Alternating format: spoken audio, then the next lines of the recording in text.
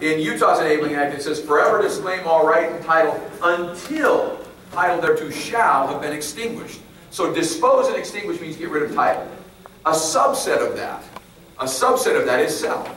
If you sell, by the agreement, you pay 5% of the proceeds to the state. That started from Ohio all the way through, including Oregon. If you sell, 5% of the proceeds go to the state. All of the ones except Nevada is to support the schools. 5% of the proceeds of the sale of public lands, which shall be sold, shall be paid to the state to support the schools. Why would we then extract that from the Enabling Act and say, don't ever bother to dispose of it? It doesn't make any sense, right?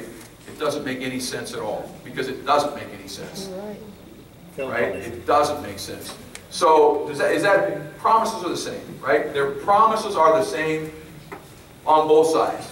There are two different types of enabling acts. I actually think your argument's even stronger than ours. Because that shall not interfere with the primary disposal, yours ties right into the 1784 land ordinance. You can trace it directly to 1780. It's right in the Northwest Ordinance, which is the very reason that you have Article 4 in the Constitution. Ours, they changed the language on some other states and used that forever disclaim all right and title. It means the same thing. In fact, there's a 1915 Supreme Court case where they went through this and said those enabling acts all mean the same thing. It means they're supposed to dispose of the land. So the case is a Washington. It's a U.S. Supreme Court case out of Washington, Christiansen versus King County. That's one that we want to look at and go through. But they go back and they list all the enabling acts and say these are the same thing.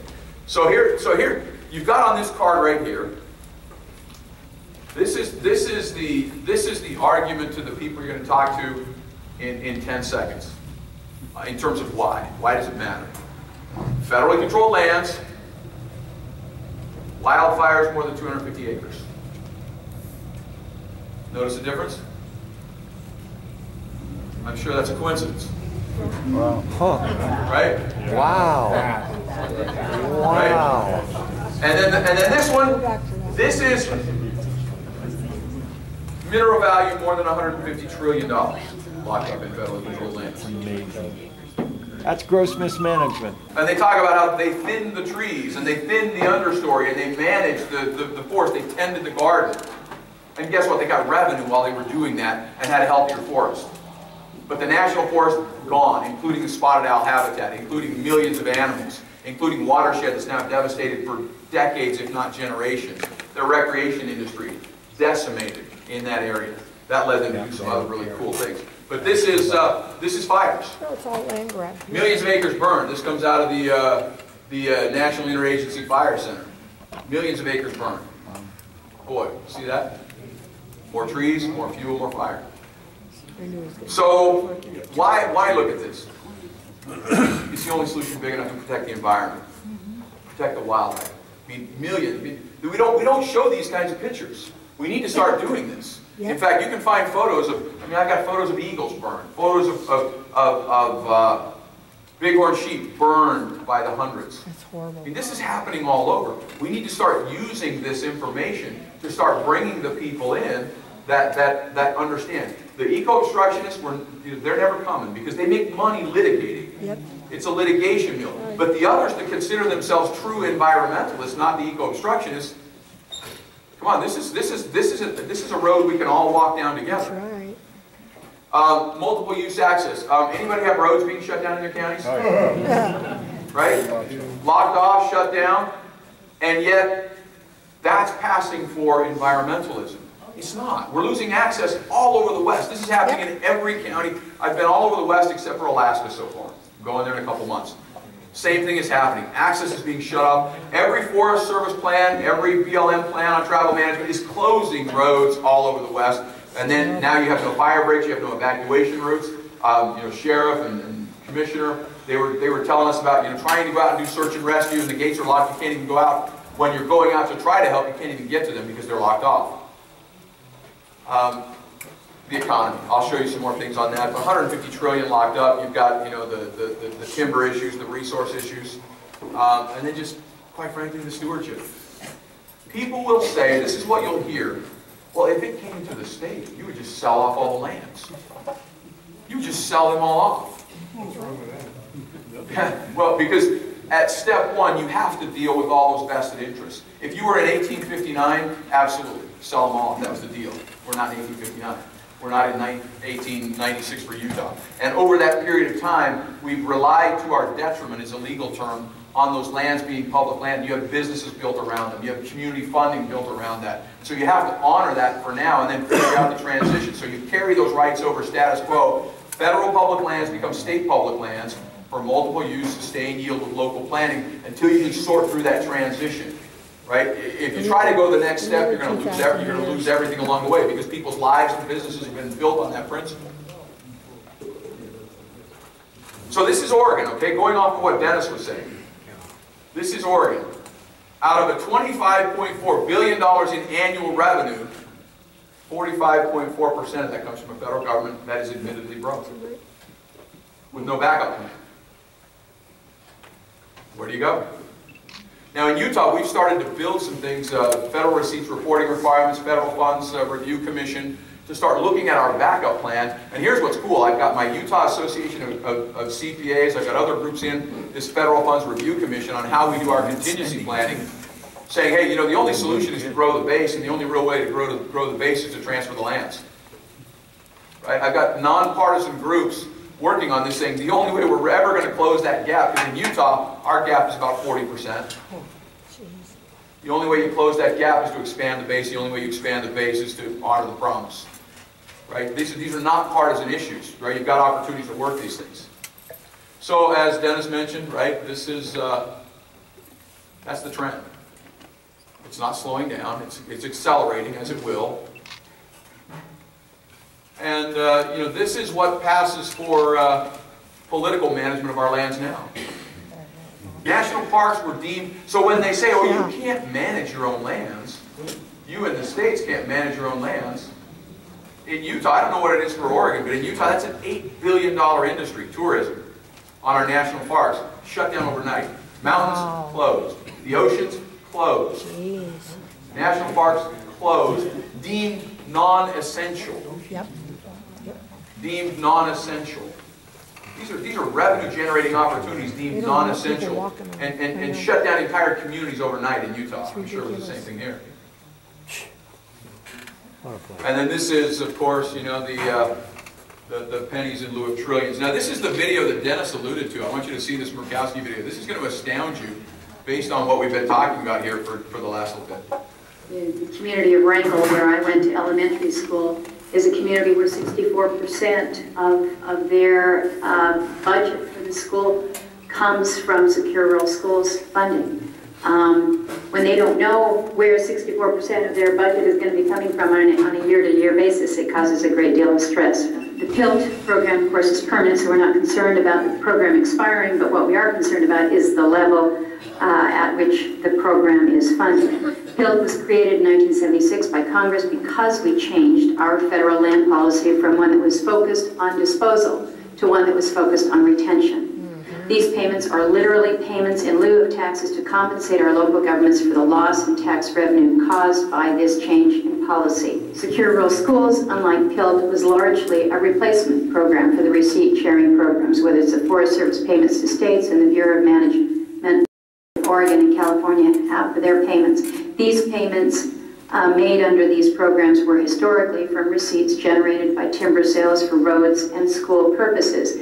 But I think we recognize that they were never intended to be a permanent entitlement program, but more specifically a temporary short-term bridge to allow the communities to transition to the new economic reality that was forced upon them by environmental policies that were designed to halt timber harvesting. But if you're a community like Ketchikan, where I was born down in southeast Alaska, Ketchikan, they're private taxable lands within the Ketchikan Gateway Borough are 0.3%.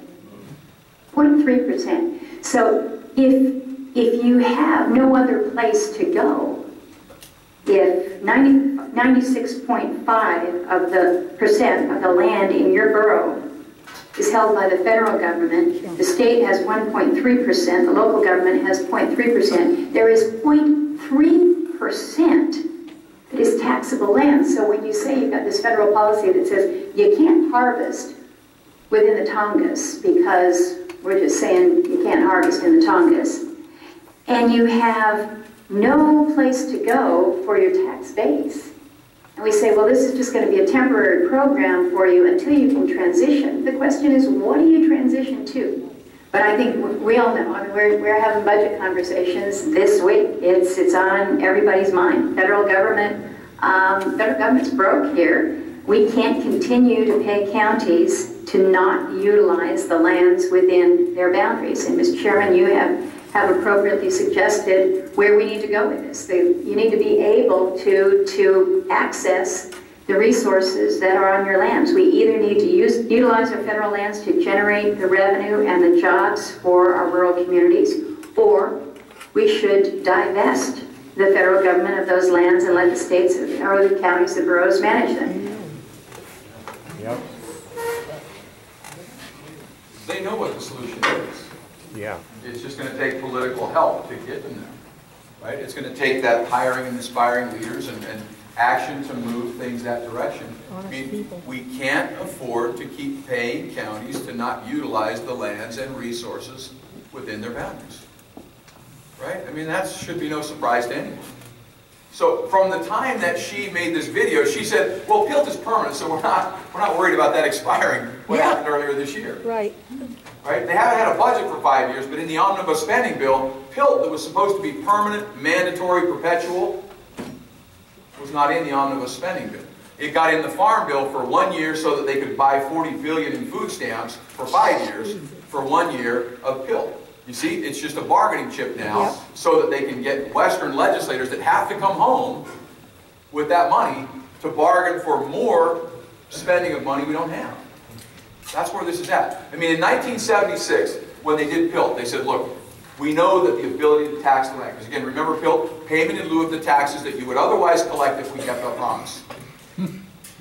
That's what PILT is, payment in lieu of the taxes you would otherwise collect if we kept our promise. They said, we're going to give you this PILT, it's just as good as sovereignty. It's just as good. It's going to be permanent, it's going to be mandatory, until it's not. And guess what? It's not. Right?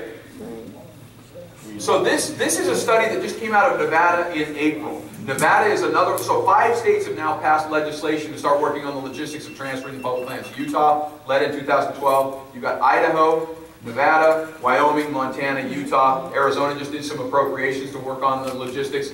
And South Carolina passed a resolution supporting the transfer. I'll show you that in a second. Nevada just did an economic analysis that came out in April. Here's some of the things that came out of it.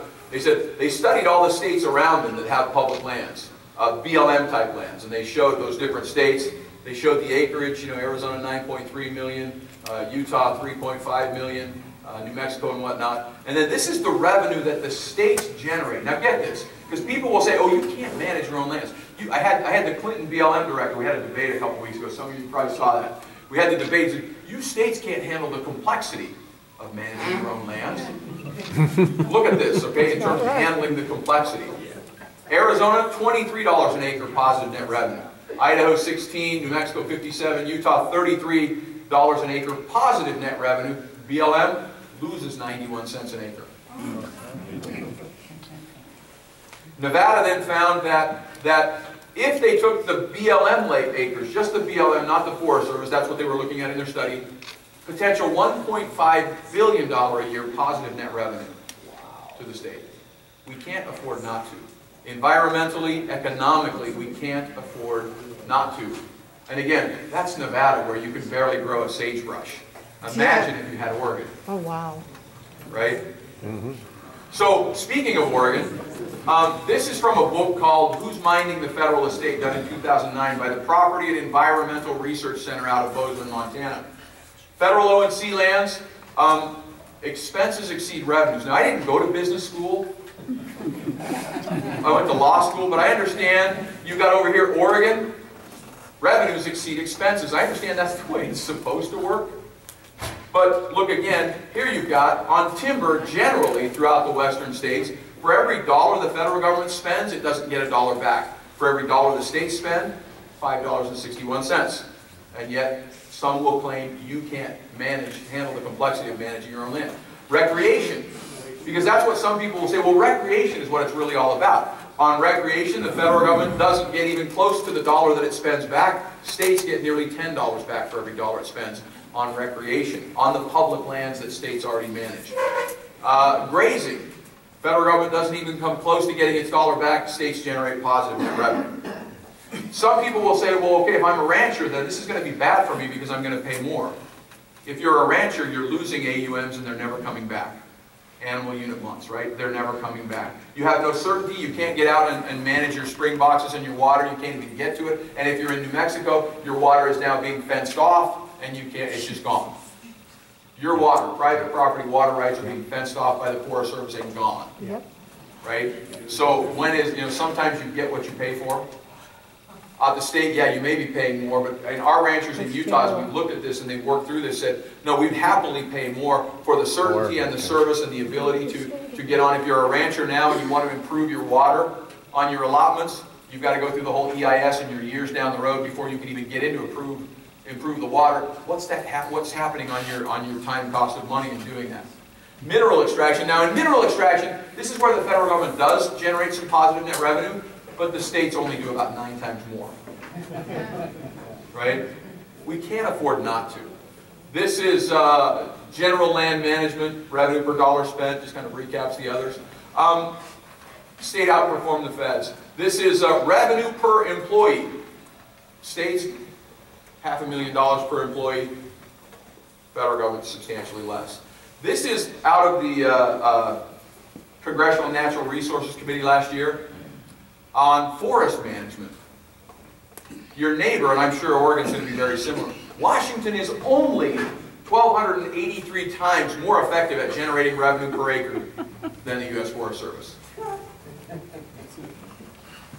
Idaho's only 917 times more effective at generating revenue per acre than the United States Forest Service. I'm sure Oregon's going to be right in that mix.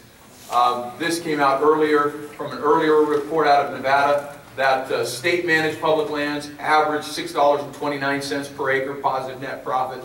Federal government loses $1.86. We can't afford not to. Okay, so now let's get to the good part. What do we do about this? Where do we go from here? I'm assuming you understand that there's an opportunity. There are no easy answers, but there are simple ones. Just honor the same promise. If you're tweeting, right, hashtag honor the promise.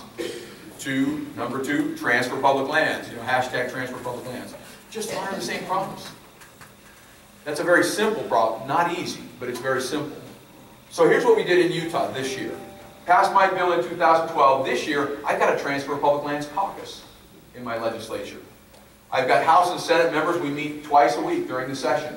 Tuesday and Thursday morning at 7 o'clock. We've got Kevin Stratton, who's an attorney, businessman, is chairing the caucus. We've got House and Senate members, and we put together a whole slate of bills this year to begin implementing around 4 basic principles. I'll get those in just a second. But we've got jurisdiction that we talked about, to start implementing jurisdiction and support counties in exercising jurisdiction. Continuing education on federalism. The first part that we went over today about knowing those basic fundamentals, we found that our attorneys literally cannot answer the question, is there anything reserved to the states to the exclusion of the federal government? And our state attorneys cannot answer that question. They can't identify a single thing. Remember, all things not delegated are reserved. Everything that's not delegated is reserved. Our attorneys representing us can't name a single thing. Did you fire them? Yeah, right. We're going to work on teaching them. And so, so this bill, this was actually mine. This is the one bill on here that was mine. Actually, no, the concurrent well, no, yeah, that was mine. The continuing education on federalism. So we're developing a course that every city, county, state agency, Attorney General's office, and legislative council has to designate at least one appointee to be the go-to person on federalism. And then we're developing a course. We've appropriated $30,000 to develop an online course that is, by the way, going to be open to the public and will be available for continuing legal education credit. So attorneys can opt in and get free continuing legal education credit. But it's a course on the rights, powers, authority, jurisdiction of the states. So then we know that every one of our agencies, every one of our cities, every one of our counties, our Attorney General's office, we know that they're charged with knowing what we went over this morning and more. knowing what the rights, authorities, jurisdiction, powers of the state are. That it's not supremacy, therefore you lose. We didn't even go over this morning. There's a Supreme Court case about 13 years ago that said the municipal authorities, the state and local government, form distinct and independent portions of the supremacy. No more subject to the general authority within its sphere than the general authority is subject to it within its sphere.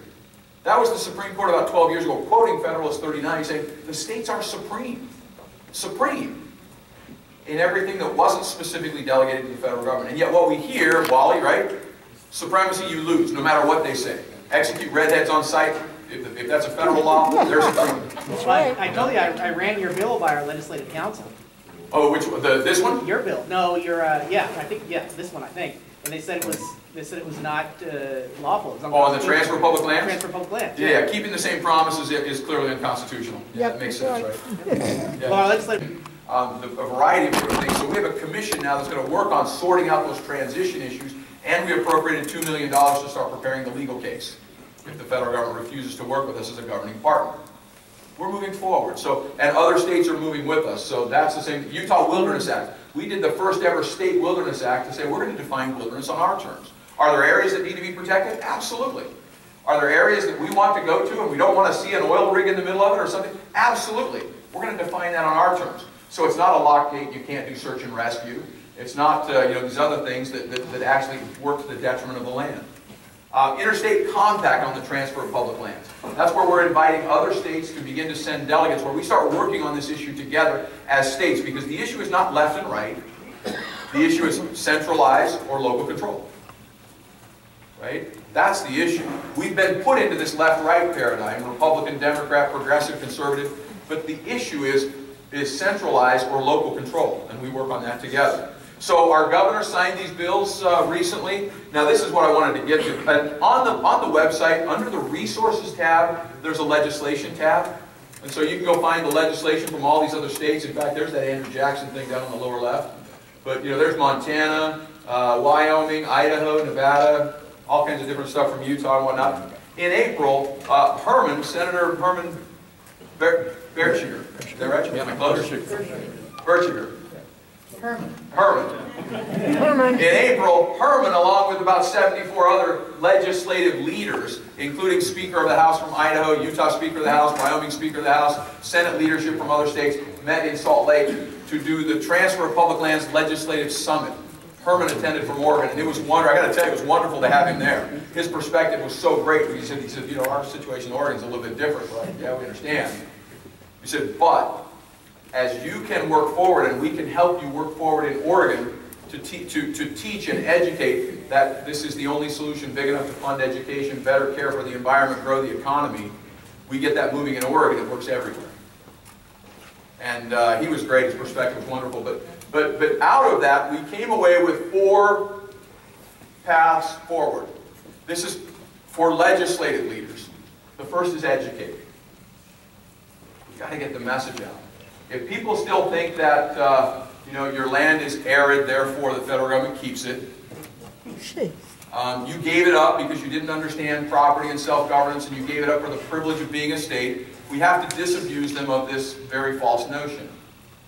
The promises are the same. We've got to get that basic information out. So we're working on ways to educate as public officials, and that's critical. And so we're working on a video right now where we put together these heart-wrenching stories. I mean, the one you saw at the beginning with NPR and Fox News about right here in Josephine County, that's one of the top candidates of the stories, the human interest stories that we want to put on the video.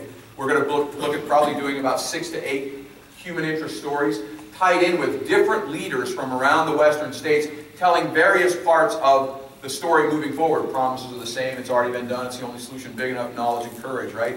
So we're going to put that together in about a video that would play an hour on airtime, so about 45 minutes of runtime. It looks like we've got a $50,000 grant to start putting that together. We're going to probably need to raise about another $30,000 to $50,000 to make that happen. But then you've got a standardized tool that we can all use to put wherever we can place it on TV. We can chop that down into 90-second to 10-minute bites as well, and use that in every format with Twitter and Facebook and email and everything else that we can do, and we've standardized the message. We're working on that right now. We should have the word on that grant next week to start working that forward. Other ways to educate, right? When you're a public official and you've got hearings and you've got folks in front of you, what an opportunity to educate. What an opportunity to educate. When you're at national conferences, what an opportunity to educate. I can't tell you how many times I've been at a national conference and I passed these out, and the folks east of Colorado said, I had no idea. And immediately they become allies. And you tell them the basic story, promises are the same, it's already been done, it's the only solution big enough, and you give them about 30 seconds of this, oh my gosh, how can I help? It's happening right now. So educate, number one, and then negotiate. Negotiate. When you have issues going on with the federal government, I mean, Paul, like your situation on search and rescue. So you hold hearings in your commission, and you come in and you put that on the table. Hey, health, safety, welfare is my jurisdiction. Can we all agree? The Supreme Court just said that 2 years ago. Health, safety, welfare is my jurisdiction, not the federal government. We'll all agree that what the Supreme Court said goes, right? Because the Supreme Court just said that 2 years ago. So we could agree on that, right? Health, safety, welfare is my jurisdiction in the county, not yours. And you put that on the table and say, okay, how do we deal with this? And you start working with your federal counterparts on situations that you're having on that. You pull them into a hearing if they will. If they won't, you document that. And if you won't, you do what Sheriff Gilbertson did, and you put letters out there that says, this is affecting the health, safety, welfare, and if you won't negotiate with us, I want the people of this state, of this county, of this nation to know that this be on your head. Because this is a situation affecting lives, liberties, and properties of the people. And so you do it not in an antagonistic way, but you put these things out there and say, now, if I'm not missing something, the promises at statehood are the same.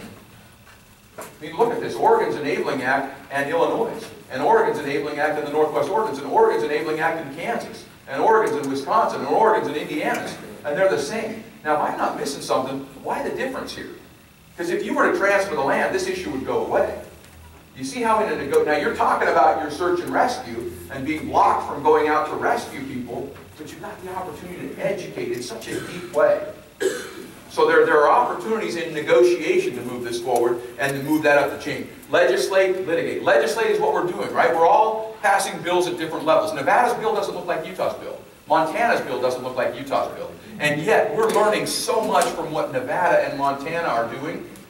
And again, these are blue states, guys. We're learning so much from what they're doing in how they're working that process and bringing people along and doing the logistical studies and doing this. We're learning a tremendous amount, which is why we went back and did additional legislation this year to incorporate what we're learning from these other states. But legislation starts to move that ball forward. 2 years ago, everybody dismissed this out of hand. A week ago, there was an article in Forbes. Did anybody see the Forbes article?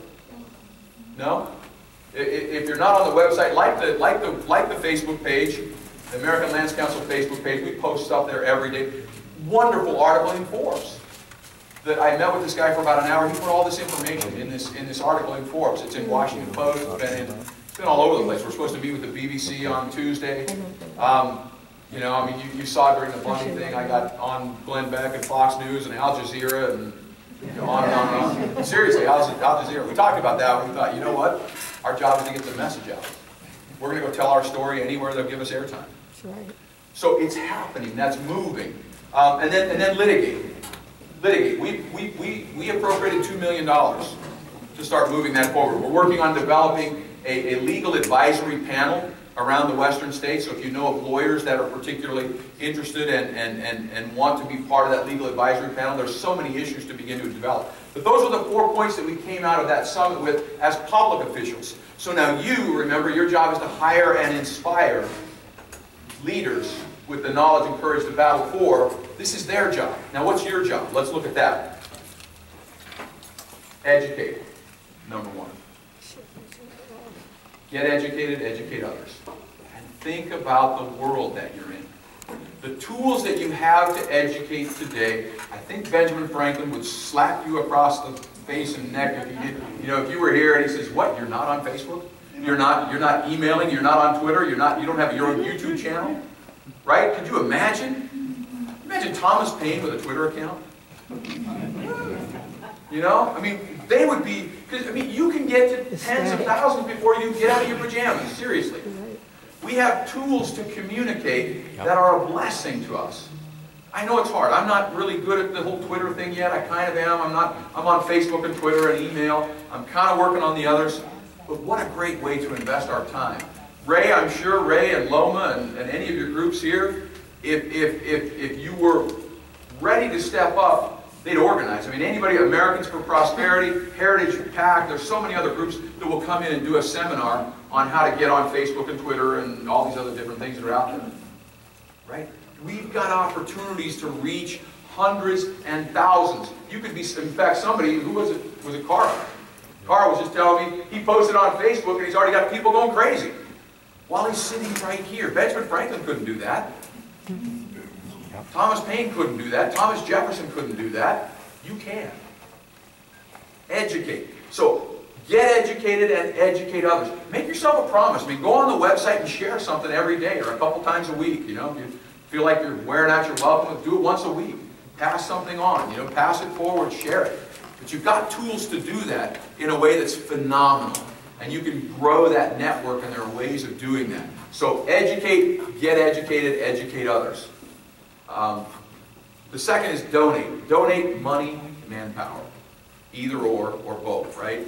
It's going to take, the video to move things forward, to keep educating out, to train other people to get out and move so we magnify the message, right? Go on the website, and if you can, a hamburger and a Coke a month, just put that in there. I had somebody just last week, I don't even know where it came from. I gave a presentation. They logged on and became a gold member, $25,000, just said, I believe in this, we've got to move this forward. I mean, it's just, a year ago, I was in the fetal position thinking, this is done. I don't know what I'm thinking. I wish I was joking, right? What are we thinking? And my wife and I said, okay, we can go 2 more weeks and then we're done. We just got to fold tent and go home. And just on sheer grace, things have been moving forward. Doors are opening. I'm going to show you some people opening doors here in just a second. If you can do a dinner and a movie a month, or a hamburger and a Coke, do whatever you can do, if you can do that. If not, manpower, right? Get on, and you're going to have an opportunity. We have those little cards. Do you guys all have your little 3x5 cards? Did they pass those out? Yes. Okay, you're going to write on there what impressed you the most about what you heard today. If you want to get involved actively as a volunteer, please also on the back of that card, I know the sign-up sheet is over there to get on the email list, but separate from that, if you want to volunteer and get involved, please write your name and contact information on the back side of that card and give that to me personally. And I'll make sure I get back and get you on a volunteer list immediately to start working, okay? So on the back of that card, write your contact information. On the other side, you're going to put what impressed you the most. So money and manpower. The final thing, and this is the big one, delegate. Deriving their just powers from? The consent of the government. That's us. The power is here.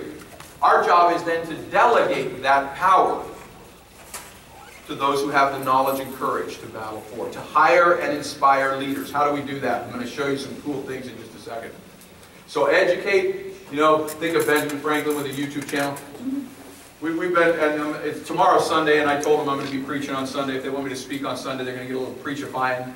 And there's a little scripture that we caught on to, we've been living by forever. It's Revelations 3:8. It says, I've set before you an open door that no man could shut. You have little strength, but you've kept my word and not denied my name. And doors are opening all over the place. It's so incredible to see the way doors are opening this. And I'll show you something. But will you be the next person to open the next door? What door can you open? It won't be the same as the guy next to you, but the doors that you can open, it's phenomenal to see what's happening. So you've got, on the website, all kinds of information. The resources tab on the website. Look at what we've got for you. You've got videos, all kinds of videos you can share. Presentations like this, white papers, resolutions. And we'll look at that in just a second. Resolutions from all over school districts, chambers of commerce, farm bureaus, counties, all kinds of organizations have done resolutions. Any organization you're engaged in, you get them to do a resolution. You've now leveraged your one voice into 100 or 1,000 or 10,000 or 100,000. In the case of the RNC, I'll show you, you leverage it into millions. Articles there, you can take articles and take those and shape them and do your own articles. Legislation's there. The candidate tab is really cool. So on the candidate tab, you've got all kinds of materials. These cards are there. You can print out these cards. The other cards that are there, we'll show you that. That's all on the website. The YouTube channel, there is so much video content on there. In fact, if you can help us start to prioritize what you think the very best videos are, that would be something that would be extremely helpful. There's tons of information on there. Go like the Facebook page and get all of your friends to do the same thing. That's actually old. We got way more in there now. But like the Facebook page, it's such an easy way to communicate real time. The Twitter account, get on that and follow that as well. I want to tell you about Lisa. Remember I told you she lost her horses? Lisa Galvez, this card is on the website. She called me the other day. She said she just flew to Florida to see her daughter, and her daughter was having a baby, to see her new grandbaby. And she called me. She says, "Hey, I gave away 40 cards on the plane." Good. On the plane, she was like, "Hey, They can't get away from her. And then as she's handing it to one, they're going, "Hey, I want to know what that is. Can I have one of those cards?" Guys, people are so hungry for real answers. This is a real answer. And so in 10 seconds, she said, "Well, you know the promises to transfer that land are the same. It shouldn't look like this because, quite frankly, it shouldn't look like this. And it's already been done, and it's the only solution big enough. And go on that website and find out more information." She's probably given away, I don't know, 3, 4, 5,000 of these cards. One person. One person. Marty Halverson, I did a presentation like this, only a lot shorter, in Wyoming. And she's a representative. She's also the Republican National Committee woman. And she said, "Hey, can I take a resolution to the RNC? What do you think about that?" I'm like, "Man, it's a great idea. I never thought of it." And so she put together some language. We helped her clean it up. And one person, think of the door that she opened. The Republican National Committee has now unanimously passed a resolution supporting the transfer of public lands. Washington State GOP just did that a couple of weeks ago. County parties are doing this. Again, not a partisan issue. We don't endorse any party or candidate, but we'll take all of them that want to do this. These are things that are happening right now. By the way, it's a wonderful resolution to give you a good, quick overview in a couple of pages. There's resolutions from all over. You've got school districts and farm bureaus and a National Association of Counties in South Carolina, and all sorts of people. Donate money and manpower. Bert and Kathy Smith, bless their hearts. If you've ever been to Utah and you've seen Smith and Edwards, it is the craziest store in the world. But without them, we wouldn't have gotten off the ground. And counties. We've got counties here that, you know, these two counties have become gold members. They're putting in $25,000 a year because they understand you got to go on offense. These other counties here, they put in $5,000 a year to keep this moving forward. This is being driven by the local level, by counties and individuals and businesses and organizations doing whatever they can do moving this forward. You've got improvement districts and rural electrics and all kinds of other groups that are engaged in helping that. Individuals, all kinds of others. By the way, if there's still more of those thumb drives, and if you want to just do something today, she can help over there and credit cards and whatever to help do that. Delegate. Hire and inspire leaders. Let me show you a couple people. So here's that candidate tab. You've got a really cool infographic that one of my colleagues in the House put together. Candidate questionnaire. You get out to candidates and get a questionnaire in every one of their hands. Hey, the promises are the same. It's already been done. Do you support this or not? Here's a resolution by the National Association of Counties, or our county party, or our county commission. Do you fully support this resolution? And if not, why? And on a scale of 1 to 10, how much do you support this? And then here's the key question. Not just do you support it, what are you going to do? What are you going to do? It's really easy to, I mean, come on, candidates, right? If I'm here and I want a job from you, and you all are going, "Hey, this lands thing, oh, I support that," until I'm out of the door. But no, you've got to say, what specifically are you willing to do? Remember, educate, negotiate, legislate, litigate. What specifically are you willing to do? That's the key question. That's happening. In fact, I want to show you right here. This is Senator Jennifer Fielder in Montana. Remember that blue to purple state of Montana? She got their legislation passed there, bipartisan support across the board. This was a meeting of all their congressional candidates. Every single one of the Republican congressional candidates said, "Absolutely, I'm on board. I support the transfer of public lands," in front of, God and everybody. All the people at that thing. Right here on the back of this card. Let's look at that for just a second. I don't know where mine went. You got the card? You got that card? One of those. You got the bookmark card? Yeah. Here we go. Here we go. Thank you. So right on the back of this, you get in front of candidate meetings right now. You've got people that want a job from you. Think about that. You can go in and say, "Oh, that guy's got nice hair. I think I'll vote for him." Or you can say, "You know what? There's a solution big enough to this problem," and you interview them. And here's a job interview right there, right? Will you fill out the questionnaire? Do you fully support whatever resolution? There's tons of resolutions on there. Just pick one. On a scale of 1 to 10, where are you at? What are you going to do to make this happen? It's happening. Let me show you. Let me show you how cool this is. Again, we're not dictating any of this. This is just happening because individuals are opening the next door. So Senator Fielder went out and taught some people, and this is what I don't even know her name, I wish I did, but the chairman of the Flathead County Republican Women held a meet the candidates, and here's what happened.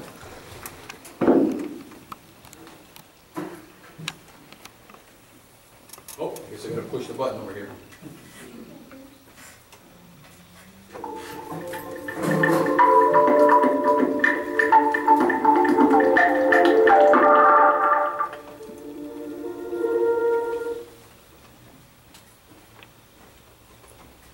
Would you vote for the CSKT Water Compact as currently written? Yes or no? No. Second question, would you vote for expansion of Obamacare in the form of Medicaid expansion in Montana?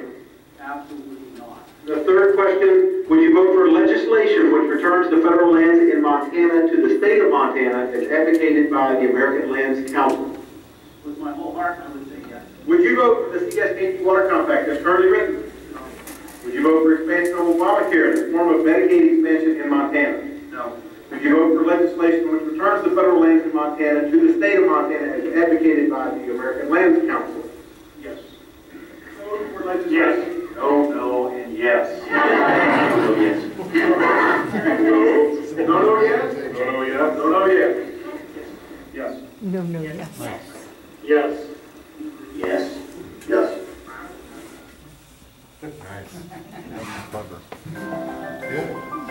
See how that works?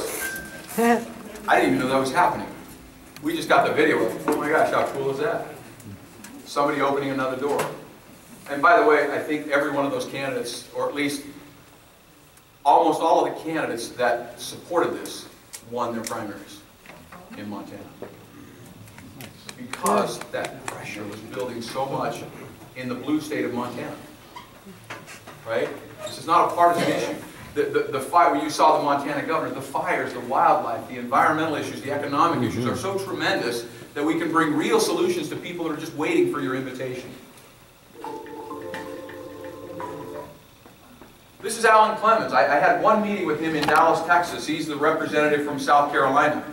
And Alan said, I want to help you.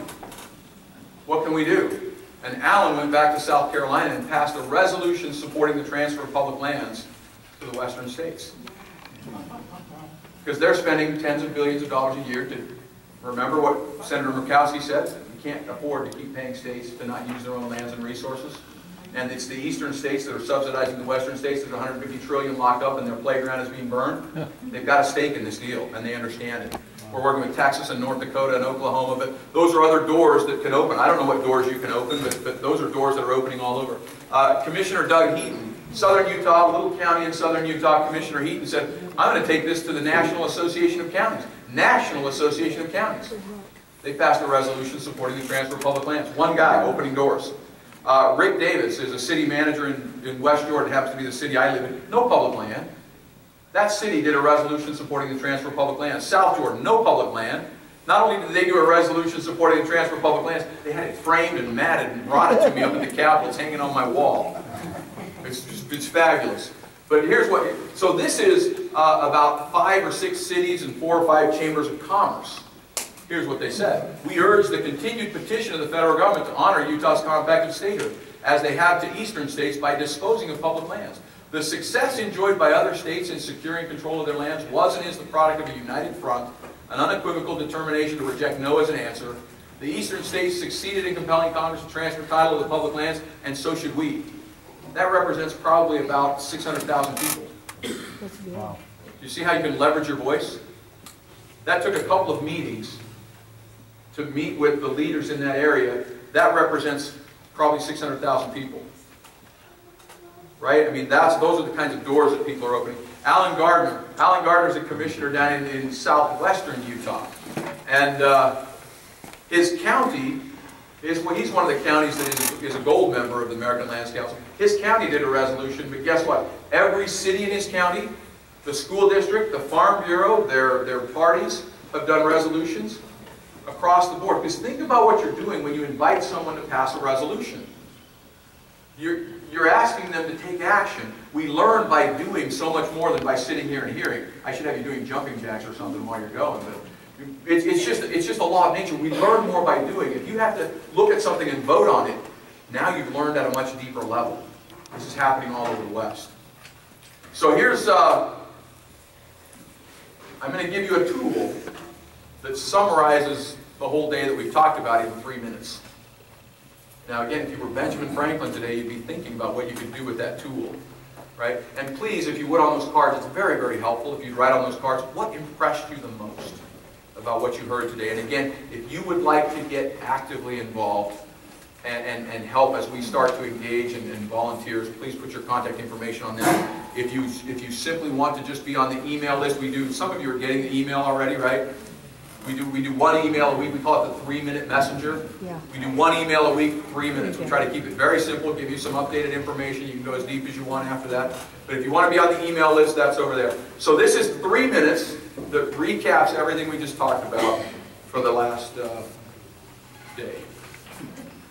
Some people say this movement for the transfer of our public lands is just about selling them off to rich fat cats, or that we can't afford to manage our own lands. The funny thing is, the only people making these are the ones who want to continue to increase federal control over our lands. This is about a failed federal lands policy that is killing Western communities, draining money right out of our kids' education, closing off recreation and grazing access, burning up Western forests, and locking up trillions of dollars in abundant natural resources in Western communities. Don't our children deserve the same opportunities to fund education, grow their economies as children east of Colorado do? This is about the only solution big enough to actually solve these problems, not lobby or litigate for greater federal control over our lands. Have you ever seen this map before? Most people ask, why the difference? Well, that's a great question, because from the founding of our nation until 1976, Congress knew that it was obligated to transfer title to these public lands in statehood. In fact, in the statehood agreement, called an enabling act of every state, Congress reaffirmed that promise to transfer title to the public lands. So if the promise to transfer title to the public lands is the same, why the difference? In 1976, Congress came up with a policy to simply keep all these lands in federal ownership. Now there's a lot of problems with this policy, including the fact that the Supreme Court recently said unanimously that Congress doesn't have the authority to simply change the promises at statehood, particularly where virtually all of a state's public lands are at stake. When Congress changed its lands policy, it promised to pay Western communities for not utilizing their lands and forests and other resources to fund education and roads and other public services. Did you know that with so much land under federal control, some communities have less than 10% taxable land?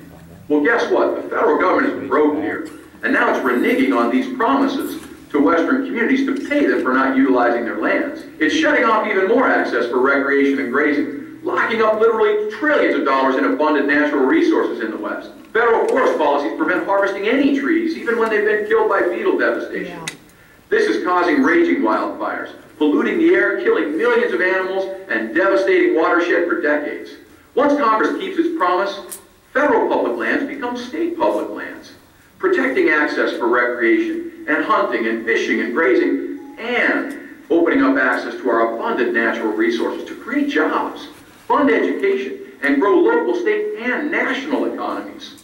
Making Congress keep its obligation to transfer our public lands, just like it already did with Hawaii and all states east of Colorado, really is the only solution big enough. Today, some billionaire is going to write $1 million check to some extremist organization to keep you from accessing and using your Western lands. Amazing. Today, those same extremist organizations are going to file lawsuit after lawsuit and then settle, creating new policy that shuts down your access and use to your Western lands. Today, some federal bureaucrat or agency is going to unroll a new policy that shuts off your access and use to your Western lands. What are you going to do today? It's amazing. $1 million.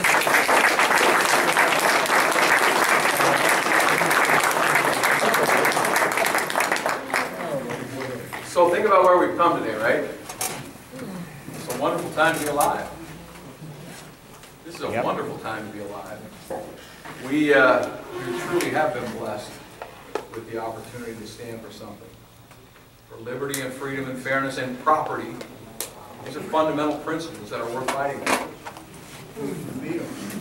So, Let us go forth with good cheer and stout hearts. Happy warriors out to seize back a country and a world of freedom. Thank you very much.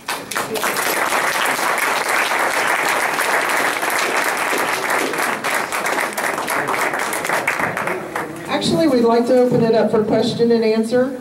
Take about 20-30 minutes to do that. Please, no long stories. Keep it short, sweet, and to the point. So first in the back, and Mark's going to help me moderate. Yes, sir. Yes. I think it's a wonderful program to take back our sovereignty grassroots. But have you, and you will, get the wrath of the IMF, World Bank, and the New World Order? Yes, thank you for cursing me. No, it's already happening. It's already happening. We've got all kinds of groups that are trying to paint me as some kind of a demon and whatever. And you know, I mean, it's expected, right? But here's the beauty of it. I've just infected all of you. I've just cursed you. So it doesn't matter what happens to me, right? It doesn't matter what happens to any one person. This is disseminated. There's so many seeds scattered in the wind all over the West and beyond that it really doesn't matter what happens to any one person or any one organization. And so now that opportunity is moving out. But yes, indeed, there is going to be a segment that is going to battle vigorously to maintain and increase centralized control. And that's the opportunity we have before us. Yes, ma'am. Here locally in Josephine County, when like our commissioners break the law, we complain to the state, and the state won't even enforce its own law. In my opinion, the state of Oregon is even more corrupt than the federal government. So what do we do? How can we take this, beyond giving it to the state, and so that we can have local control? That's a great question. So the question, in essence, is what if our state may end up being worse than the federal government? And no, it's a great question, and we get asked that quite a lot. Salem is a lot closer than Washington, D.C. is. And again, there are no easy answers, but there are simple ones. And all of this is going to require getting in the game. This is not a spectator sport. And so in terms of how we move forward, we've got to get in the trenches, in the battlefield of ideas, and move forward. Now, if or when your state takes action that declares your ditch the waters of the United States or whatever it may be, you can do your tractor brigade on Salem. You can mobilize there, and you get 1,000 people mobilized, 500 people mobilized on a capital. You get a lot. You get attention. Things happen, and you've got the ability to do that right here. Now, at the same time, what we've done in Utah is, in my bill, we've said federal public lands become state public lands for multiple use, sustained yield with local planning.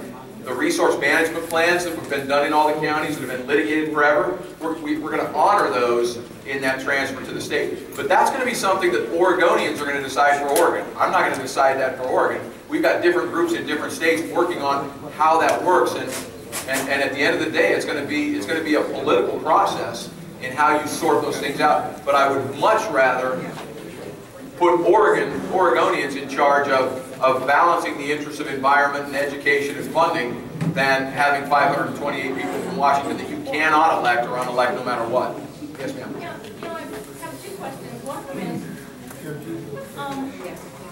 I noticed that you were mentioning there were a couple of people in Washington State and a couple of other states who were local legislators from their state, but you had Mike Lee. Have you had any movement from Mike Lee specifically within D.C.? And the other question is, are you keeping a kind of a list? I know you must have a list in your head of which adversaries are coming up out of the woodwork and how you're able to respond. Great question. So first question is, what about some of our congressional delegation, particularly Mike Lee? And then what about adversaries, and are we keeping a list of who they are and what the responses are? That summit, that legislative summit of Western legislative leaders, Mike Lee attended that and was one of our key featured speakers. And Mike has been engaged from the very beginning in helping to frame the legislation and working with us on this. He's been great. So now it's a matter of working out and working with others. You have to understand that in Washington, the mindset is we need to grow power in Washington. And that affects anybody that drinks the water that goes there.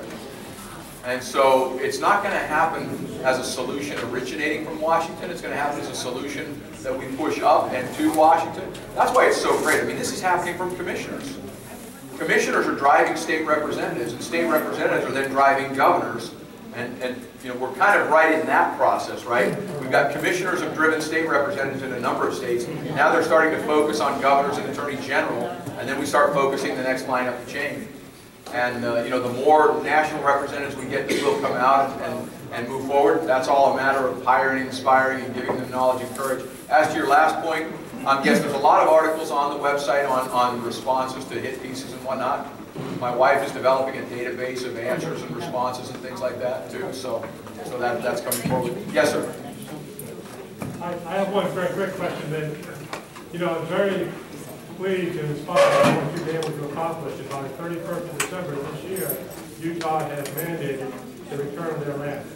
Now, 31st of December, every day we see our Constitution and our laws being broken with impunity by the federal government. We see that every day. 31st of December shows up, 31st of December 2014, they thumb their nose at Utah. What are you going to do?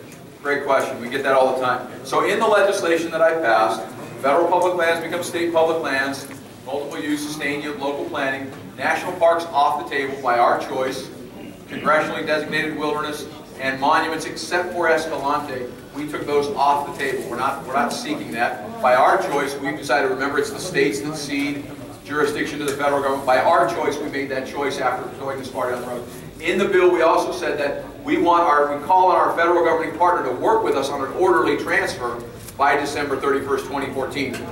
Quite frankly, they're not doing that.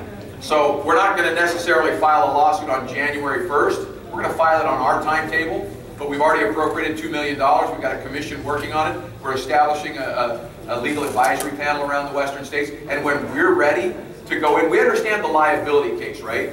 But it's the remedy case. If you go into a judge and say, Judge, look at this, we win, and he'll say, yes, what do you want? And we've got to be able to say, we want these specific things in the transfer, and here's how we're ready to deal with that. That's a very large process after 120 years. And so we're working on that process, working with other states. So I can guarantee you it won't be January 1st, 2015, but it will be somewhere in that process. Maybe it may take a year, it may take 18 months. But they've already told us, hey, we're not interested in having an orderly discussion and transfer. So fine, we're moving forward on our timetable. So your plan is to litigate that? Yeah, litigate. Now, we still open legislation because the more states we're working with, the more power we have. So we've still got all those options: educate, negotiate, legislate, litigate. And we don't care which one succeeds.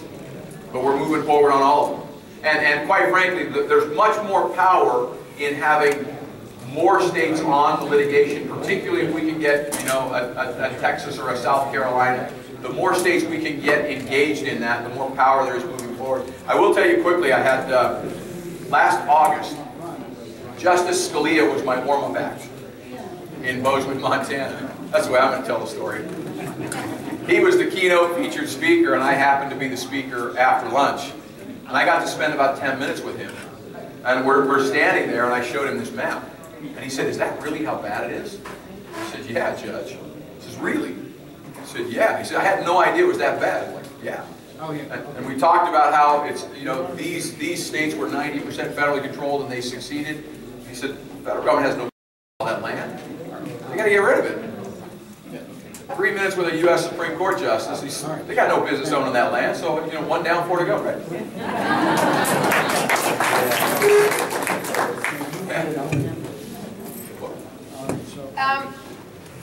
You mentioned that Utah is going to define wilderness.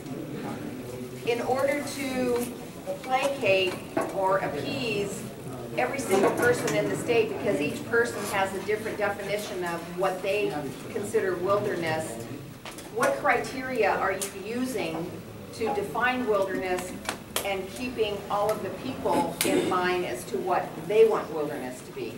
Yeah, so that's where so the question is, we have a Utah Wilderness Act. What criteria do we use to define wilderness when everybody's got different expectations? So you can see the bill's on the website. You can go up and pull the bill. But the idea is that we do it on basically a common sense basis. They're protected lands. We still have access to deal with emergencies and whatever else. We haven't designated any land into that yet because the idea is when these lands come back, when the federal government transfers the land, then the representatives of the people will look at that and determine what lands we may want to preserve as wilderness, and that'll be an open public process that we've got to go through, right? So it's that matter of being closest to the people and moving forward. But Lola, so what we're seeing is that is an interest that in our state, as representatives of the people within our state, that's an interest that needs to be reflected. And so that's what we're doing. Again, we're not in 1896. If we were in 1896, sell off all the land, that was the deal. We're 120 years down that road as a public land state. There's a lot of strands of the spaghetti to sort out in that. So that's what we made a decision. Yes, ma'am. Hi, my husband is a photographer with the Constitution Party. He's there an hour, and he already filed. So he's ready to go. If you have any questions on what you want to see I've done with this, then we're going to be available for any questions. Okay. And there's a candidate questionnaire on the website, and people are posting those up. Yeah, Carl. Yeah, Ken, do you recommend that we start out with a single bill in the 15 session of the legislature? Just a single bill rather than a group of them? Yeah, so the question is, what would be the recommendation for Oregon in starting out? If I were in your state, first of all, I'd need to learn a lot more about your politics and dynamics, but if I were here, I would start to build bipartisan bridges wherever I could, now. And so I'd start working on the education community particularly. I'd start working on the retired Forest Service people that understand that, you know, we can make toothpicks or we can burn down the forest and animals. And I'd start getting groups like that together that speak the language of protect the environment, educate, grow the economy, but I'd focus on these two. And I'd start building as many of those groups as I can now. And then what I'd probably do, I would recommend that you talk to Senator Fielder in Montana. She's the one that got the bill through Montana. Montana, what they did is they did a study commission to start looking at just the issues of federal lands. They didn't even talk about transfer of public lands. But what they then did in their commission, as they're talking about it, all the problems are coming out. And look at what's happening in the communities. She did a survey, it was brilliant. By the way, the survey, I think the survey's on the website. She did a survey out to all the counties that have more than 15% federally controlled lands. And the surveys were unbelievable as they came back. Is air quality an issue because of the federal management? Off the charts, yes. What about access? Off the charts, it's being shut down. What about economy? Is it affecting your economy? Off the charts, yes. What about invasive species? What about, and they went through this whole list of surveys. So now she's got something she can point to that says, these people elected on the ground are telling us this is such a huge issue, we have to deal with this. And so then she started having forest experts come in. I came up and testified about what we're doing in Utah. The other states have come in to testify about what they're doing. And so that process of simply putting the questions on the table and letting people guide themselves to the answers, which is the way Nevada's kind of gone about it as well. I would recommend you get with some of the people, Demar Dahl in Nevada, John Ellison. They've done a great job of kind of helping to shape the discussion without predetermining the outcome. And a lot of people have been coming to that outcome on their own. And so I would recommend that you kind of follow a lot that same process. And folks, if you'll sign up too on the American Lands Council, their sign-up sheet, and also on this Solution Revolution sign-up sheet, we will be doing calls to action. We will be doing continuing education. We're not going to drop it here. This is the beginning. And two very, very strong points I want to make about what Ken said is we've got to re-educate attorneys, and we have to start grooming candidates to run. Because if we don't replace what's in there, we will keep getting the same thing. Also, we have the tables back here before you leave. I'll support our sponsors. Ken's stuff is up front. Everything that you need from him is there. Please make yourself a member also so that you can stay informed with the 3-Minute Manager. I think, there's a missing notebook. So if anybody comes across a black notebook, zipper binder, 8.5 by 11, if you'll turn it into us over here. Yeah, get some of those t-shirts. I don't want to take those home with me. They're really heavy. So, are we doing more? I'll keep doing questions if you want. So, if they're willing to ask, you bet. You alluded earlier on about mineral rights underneath the land. What's happening with that? Okay, so the question is about mineral rights, and it's a wonderful question. what's happening with that in this. Step one is we simply make the statement legislatively that those rights transfer over. So federal public lands become state public lands, you transfer all those rights over. And then part of our stewardship on the Commission of Public Lands is to then start sorting through how you honor those rights as they come over, and that's part of what we're going to work on as we build this transition plan. Part of what we're working on going forward for the next year is kind of like a Utah flip month. You know, the Utah Land Policy Management Act, where we incorporate all of those various things at the state level without all of the real onerous burdens and things, but then dealing with the same kind of issues on minerals that you were talking about. So that's kind of our next step, starting to sort that on a much deeper level on the transition. Yes, sir. Thank you, Ken, for coming in and giving this presentation. I realize not half the people are left, but I'd like to take a challenge to anybody that's still left here. You know, place like I'm going to get $2 to your current land council. Challenge everybody here to help me $100 to figure out how you do it. Donate you for your videos and the work you're doing. Appreciate it. Thank you. So I'm happy to repeat that. He said he wants to make a challenge to everybody that's still here. He's going to donate $100 and we challenge everybody else to do the same thing so that we can keep moving forward, working on the video and working on getting these other things moving forward. So, you know, I know we're all doing the best we can, and we've got demands everywhere we go. You know, whatever you can do would be wonderful. Thank you so very much. That's very generous. Yes, sir. Yeah, all the government regulations, if you look at what the laws that are coming out of the EPA and all that, they're so onerous that there's no way you can hold on to them. Yeah, so the question is the laws, the regulations that are coming out. The ones, when the states get back the land, they're going to get hit still by the federal government with all the regulations. It's unreasonable. Great question. So even if you get the lands transferred, you got federal regulations and things coming out of the EPA. You've probably seen in Wyoming, the EPA just in a regulatory edict took 1 million acres from the state of Wyoming and gave it to the reservation. Yeah, these are tremendous. This doesn't solve all the problems by any means. But once you have the lands in the state hands, you know, they say possession is 9/10 of the law, right? Once you have the lands in the hands of the state, and the equal access to justice doesn't apply, so they can't recover fees by suing the state. You've got a group of states that have now pushed back that much, and you've got other issues to deal with, like the EPA, like some of the Clean Water Acts and those things. Yeah, it doesn't solve all the problems. Those are big issues to still deal with. Yes, yes, sir. So, are the states going to dispose of the land if they get title of it? Okay, so the question is, will the states dispose of the land if they get title to it? That would be an issue that we anticipate would be decided in each state. In Utah, we're not taking that off the table. In fact, in the bill that I passed said if we do sell land, 95% of the proceeds will go to the federal government. We'll keep 5%. That was the deal in the Enabling Act. And then we can begin taxing the land. So that kind of has a disincentive to sell the land. But there are certainly areas where you've got cities that are landlocked, you've got ranches that have inholdings of BLM land or what have you. We haven't taken that off the table. One example that we're looking at in terms of how we would do this, if a city, for example, wanted to sell a park or wanted to sell a road, they can do that. It's hard, but they can do that. That's public land. They first have to have a hearing on whether or not they should vacate the public use. Then they have a totally separate hearing on whether or not the terms of sale are appropriate. We envision having the same kind of process so that if we sell land, it's not, you know, you're going to sell it off to your developer buddies or whatever that people want to accuse or you know, want to throw out as a fear tactic. So in our case, we're going to develop this very open process. It's going to be a stringent process to get there, but we haven't taken that off the table by any means.